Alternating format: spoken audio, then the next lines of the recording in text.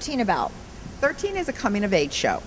And if you've ever been 13, or if you're going to be 13, or if you are 13, those are the people that will identify with this show. It's also done in kind of a rock concert genre, you know, which is also something new for us. We haven't done that before. And so you can come and rock out, and every person that's there will get something different from the show, because it's either going to be this aha moment of, I remember how that felt, you know, when I was 13, or it's going to be that, yeah, you know, that's how I feel, you know, I identify with that, or, oh, is that going to happen to me? You know, kind of feeling. So everybody's going to get something from this show that comes to see it. I would say that Charity and 13 are both PG. You know, not PG-13, but that parents should be aware that there may be some mature material in both of the shows. And, you know, so probably younger children are not right for those two shows. You talk about the actors coming from all over everywhere, Las Vegas, Sacramento, just to be in these productions. Talk a little bit about the dedication that these kids have. It's summertime, they're out of school, and yet, you know, they're so in love with this that they're spending all their time here. Absolutely. I mean, you walk in the building and at different times of the day, and it is filled with everything from 5-year-olds to 23-year-olds that are here working in rehearsal, working in camps, working in technique classes, and the dedication is huge. But what I love about that process is that we're seeing children, this building filled with children with passion, and that is something that's really lacking, I think, in youth today, is that, you know, they go through school and they get the grades to go to a good college, but if you ask them what their passion is or ask them what they're passionate about, you know, they say, well, I'm going to find that in college sometime, you know. And the great thing about theater children are that they're so broad. You know, you think that you're looking at children that are only passionate about one thing, which is theater, but what theater does is introduces such a big world to them, you know, about issues and about different kinds of people and different kinds of eras, you know, of theater, you know, and genres of theater. And so we're developing people that are passionate about life. They're more in touch with life and things that happen in life just because of the experience they have in theater as well. And they become great communicators. You know, I was sitting in a wrap-up of what we have. We have a boot camp, a musical theater boot camp here that's currently going on. And I was sitting in the wrap-up of that yesterday after the first day of that. And the children went around, there's 40 kids in this, and they went around the circle, and each one of them were able to give a couple of sentences about how they felt about the day. And listening to how articulate each of those children were, they were giving different, each child something really different. Not, I just heard that from this child, but they were really able to articulate how they felt about the day and what they got from the day and what they hoped to get from the days following it and everything.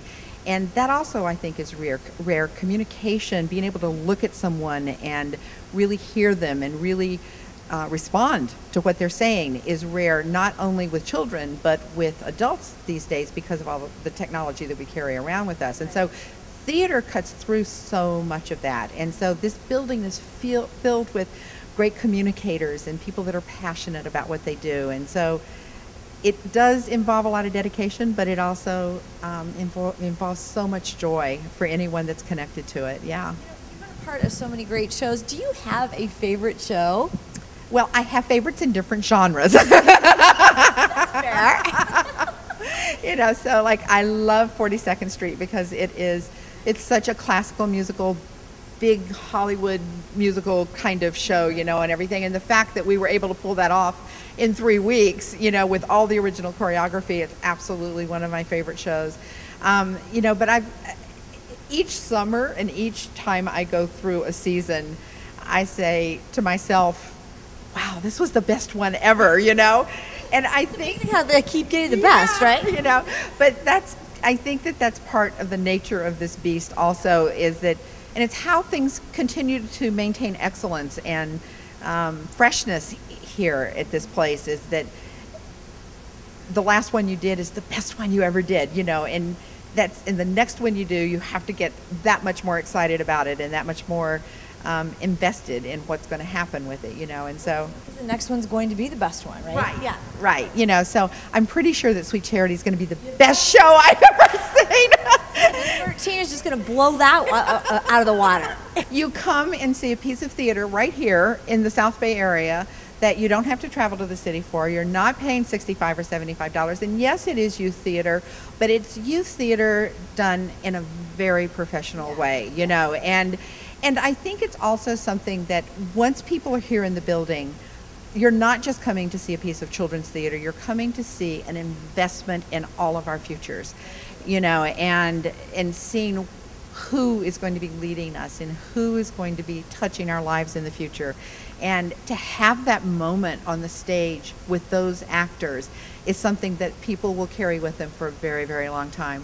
Well, I think that, so many people go to the movies, but the first time you go and see live theater is such an amazing experience. And I'm like I'll see the same show 5 times because I love that. But it does touch you in a way that you can't experience until you're there. Right. And another really cool thing that we do here is that we do outreaches for inner city and underserved areas. And we bring kids in from all over the city. And when we do those, the kids on the stage are many times the very first theater experience for the kids in the audience. And so it's so powerful for both entities. And then when we do the Q&A afterwards, and these kids in the audience get an opportunity to ask questions of the actors on the stage, theater becomes accessible to them in a way that no other opportunity could make it accessible to them, because kids that look like them and sound like them and go to school and do homework are doing something that now they feel like maybe they can do too. Now, how far out do you start to cast the casting process? We cast all 3 of these shows in May, and so 13 that doesn't even start rehearsal till the end of July was cast in May. Yeah.